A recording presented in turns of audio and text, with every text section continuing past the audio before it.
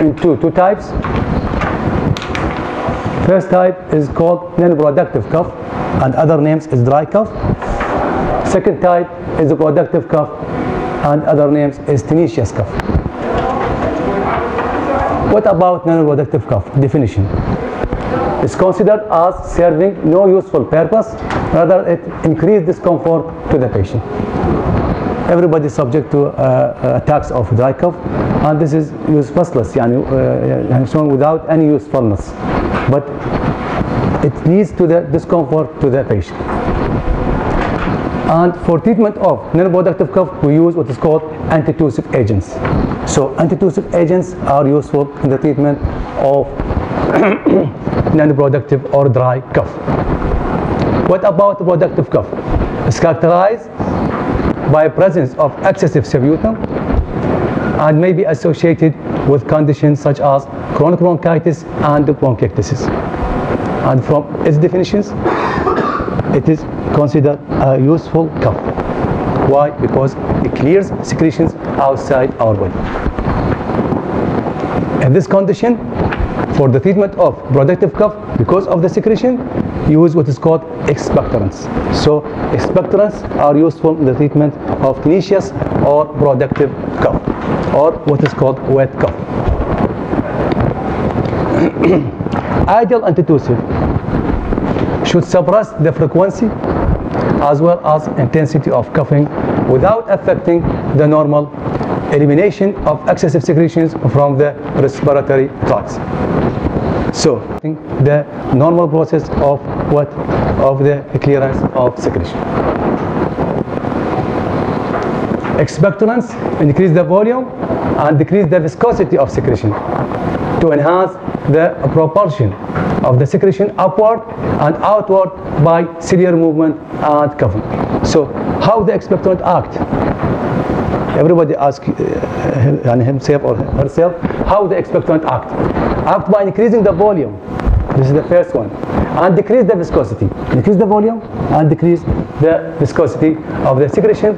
And this will lead to enhance the propulsion of the secretion. يعني شلون نقول احنا يعني upward propagation, يعني movement of the secretion in order to be expelled outside our body. Propulsion of the secretion upward and outward by what? By ciliary movement and cough.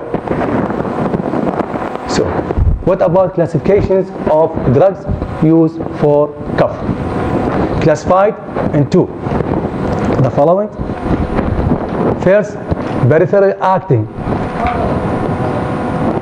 drugs. Second, peripheral and central acting drugs. Third class, drugs that act centrally. What about those acting peripherally? Including pharyngeal demulcent, and that's mean emollient, pharyngeal demulcent and expectorants. So, what about expectorants? Expectorant includes two types. First type called mucokinetics. Second type called mucolytics. What about central acting drugs? As you know, or as you studied in the previous lectures in the first term, we have what is, as you know, opiates are narcotic analgesics, but can be used as what? As drugs for cough, antitussive. And this drugs called opiate act centrally, not act peripherally. Other non-opiates. Okay, this is the classifications of the drugs used for cough, and this is a popular questions that might face these questions in the exam. Clear? More details about peripheral acting antitussive or drugs for cough.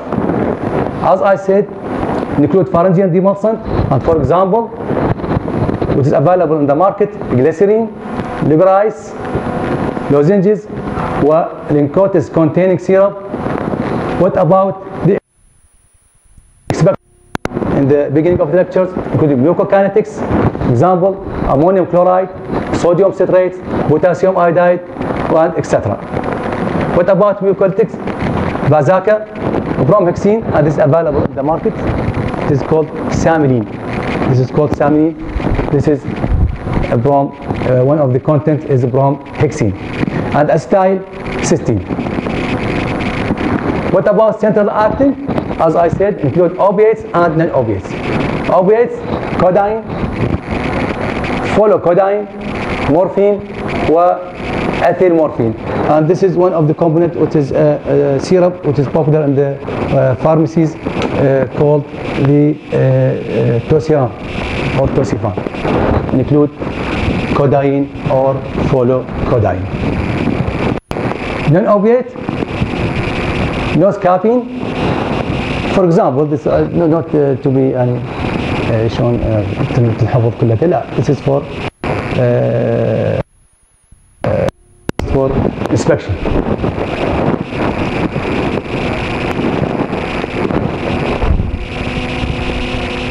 What about central and peripheral acting? And we have one drug called benzonatate. Demulcent. Demulcent, as I said, indirect peripheral acting cough suppressant, and they provide a protective coat mechanism, a protective coat over sensory receptors. As I said in the beginning of the lecture, there's receptors in the throat, in the respiratory tract, in the lung. And this is in the lungs called secretory receptor. So the action of demulcent provide a protective coat over a sensory receptors on pharynx and reduce and efferent. This reduces the efferent impulses from the inflamed or irritated the mechanism of demulcent. Everybody asks you about the answer to provide a protective coat over sensory receptors on the pharynx, reduce the efferent impulses from the inflamed or irritated mucosa. They provide relief in dry cough arising from the throat. Demulcent provide relief in dry cough arising from the throat. Example, honey and licorice. As you know, honey and licorice. Licorice in Arabic أرق السوس أو كذا. واضح؟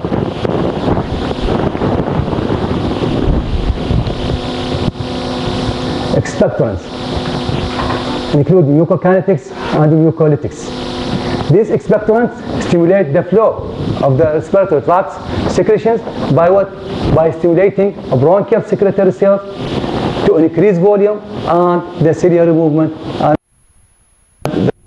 their removal. And as I mentioned, the expectorant used for productive or tenacious cough. Used for protective or productive or tenacious cough. Example, volatile oils and certain emetics in subemetic doses, ammonium chloride, sodium citrate, guaiacol, and guaifenesin or phenesin. Essential oil, this example, provide only mild expectorations by directly stimulating the bronchial secretory cells. This is acted by direct stimulation of the bronchial secretory cells. Now it is used has declined, not popular use of this essential oil. Sodium and potassium citrate, example. Ammonium chloride, another example. Potassium iodide. It's also one of the side effects, gastric irritant, acts reflexy as well. ADE, it is a dangerous in patients sensitive to iodine and interfere with thyroid function. This is ADE is one of the expectorants. A prolonged use can induce goiter and hypothyroidism. Less popular now because of hazard of this side effect. Guaiacol, these safe expectorants with proven efficacy.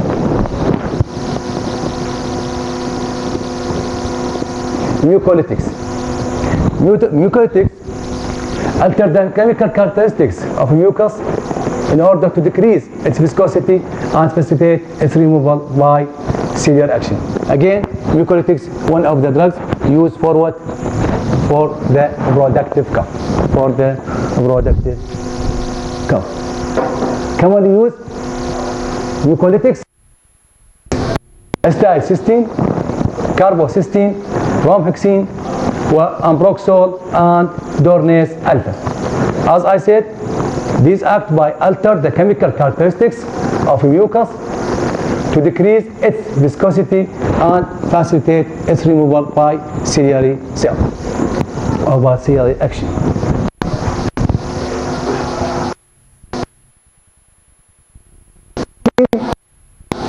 From vas it depolymerizes mucopolysaccharides of mucus and also increase lysosomal enzyme activity that break the fiber network or network of tenacious subunit. So the mechanism is the break of the fiber networks of what? Of the expectoration of the subunit. Oral dose is 8 to 16 milligram TDS. TDS means 3 times per day. Side effects: GIT upset and rhinorrhea. Rhinorrhea means water release from the nose, which is called runny nose. Runny nose. Ambroxol, metabolite of bromhexine, and has a similar mode of action. Acetylcysteine is a mucolytic that decreases the viscosity of a mucus by splitting the bisulfide SS bonds of mucoproteins. So this is one of the mechanisms, is the splitting of the bonds. واضح? Splitting of the bonds of mucoproteins. And when the mucoproteins diverge, this leads to increase what make the clearance of the secretion more easy, or facilitate the secretion of the removal of the secretion. Action facilitated by alkaline is done by nebulization. Also we have oral preparation. Side effect: nausea, vomiting, stomatitis, and bronchospasm. Dornase alpha, this is another example.